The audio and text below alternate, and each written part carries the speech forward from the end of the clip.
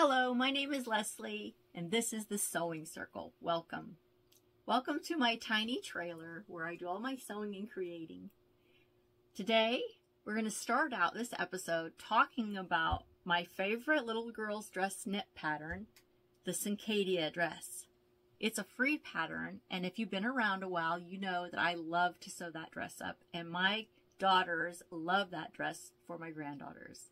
So recently I had made a little dress for my oldest daughter, Melissa's little girl, Addison, and sent it to her, and she loved it so much. She picked a few more dress colors out, and I just got them sewn up for her. The first one is in this lovely pumpkin color. I just love how this dress goes together. It's so quick and easy. It's so durable, and it's very easy to adjust to sizing. So Addison's a little bit tall. I did add a couple inches to the bottom of her dress. This one has this cute little cuff. This hanger's a little wonky for it, but you can see it has a very nice little neckline, a very basic waist, and yeah, so I'm excited for her to have this dress. The other one she chose is a sage for the fall, and this is a little waffle fabric in sage. I did use elastic on the edges of this one. You can see a little elastic there. But this basic knit pattern is free, it's fun, it's easy, and the little girls love them. Along with the dresses, I made a little pack of the Sunshine Skivvies for Addison out of the fabrics I hadn't used before for my daughter Fern. Fern was so cute. When her package arrived, she would pull out each pair of underwear and give them a little kiss, and then look at the next one and kiss it. It was so precious to watch on FaceTime. So I do have these things together for Addison, and now her baby brother that's coming. I've been working on this quilt for him. And I don't know if you remember, I asked a lot of you about what kind of colors to use with this quilt, and I got a lot of great help and feedback. I did add this lovely little animal print, isn't it so cute, to match the giraffes that I had found for this. Now I have the edging all sewn on, and as you can maybe see, I have it all pressed and ready to fold over onto my batting and my backing. This edging is just gorgeous. I love it. It has little ferns on it. I'll be backing this quilt with this lovely kind of again a pumpkin-y color, pumpkin pie maybe colored flannel, and then I will be knotting it. So that is going to be completed as soon as I get back from Puerto Vallarta, my birthday trip. Now, I told you, and you know, that I have 19 grandchildren and 4 more on the way. So that will be 23 grandchildren by January. I just love putting together these little quilts for my grandchildren. Each one is stitched up with love and prayer by stitching together a little comfy quilt for their baby. So with the leftovers from that quilt, I started working on my daughter Melanie's quilt for her little boy. And these little blocks are what I've come up with. Melanie is having a boy, and it is due in January, and it is her first baby. So I'm really excited for her. These quilt blocks, I'm deciding between the next color being this kind of sage green or this denim-y blue.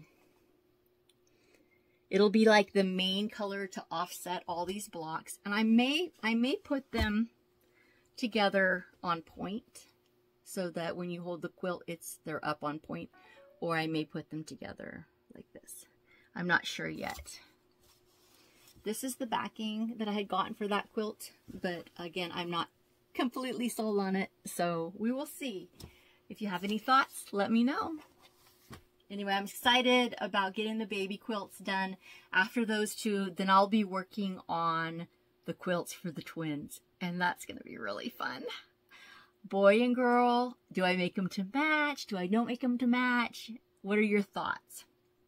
Oh, this past week, I went into Joann's again to pick up some things for another project I'm working on, and the patterns were $1.99. I did not know that, so I did end up picking up a couple of them.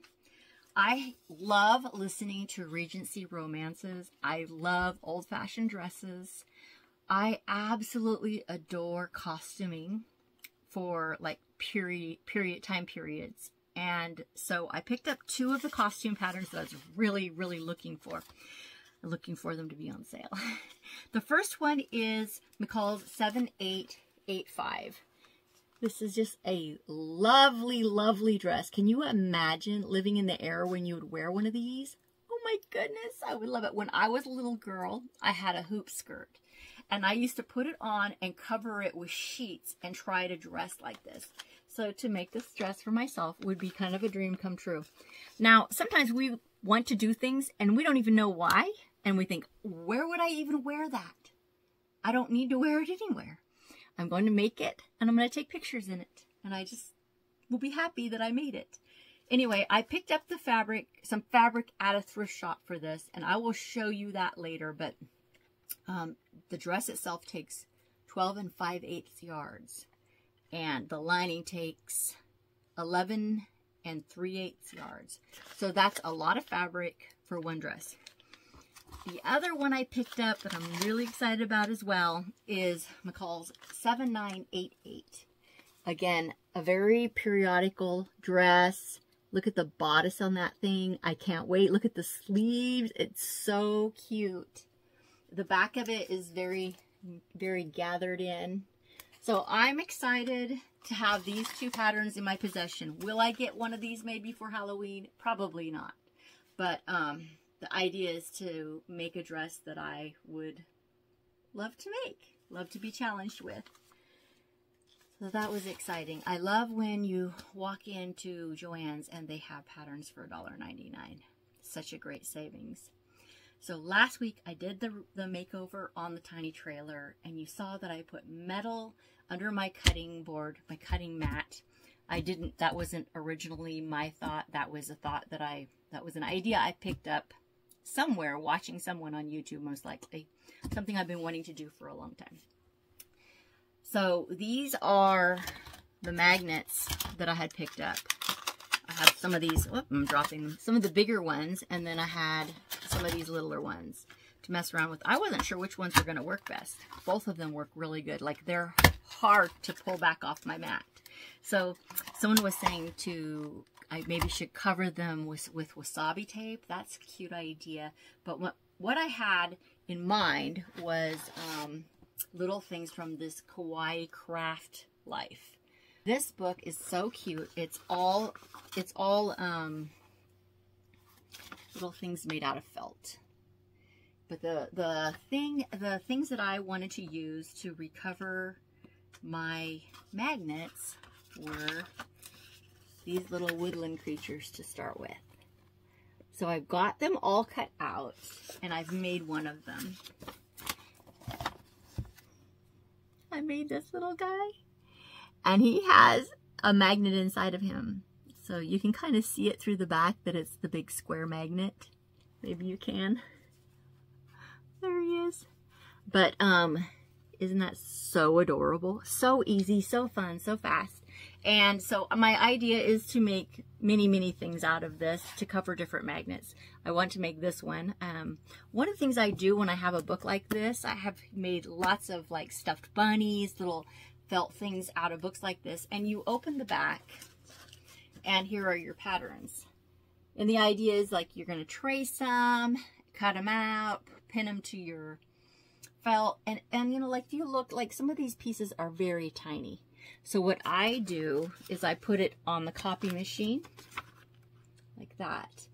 Make a copy of my pattern, and then I just rough cut them out, pin them on my felt, and then just cut around the actual pattern edge like I'm cutting out the pattern through the felt as I go.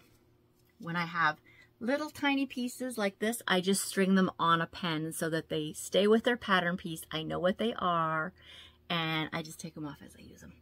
So these are These are little pieces that I've cut out. This is going to be the fox next, and then the owl. So I'm excited about that. It'll be a really fun addition to have in my sewing room. My little critters that are my magnets for holding down my patterns on my new cutting table. So yay! It's going to be so fun. That concludes this episode of the Sewing Circle. Thank you for joining me. Please like, subscribe, and comment. And I'll see you next week from Puerto Vallarta. Bye!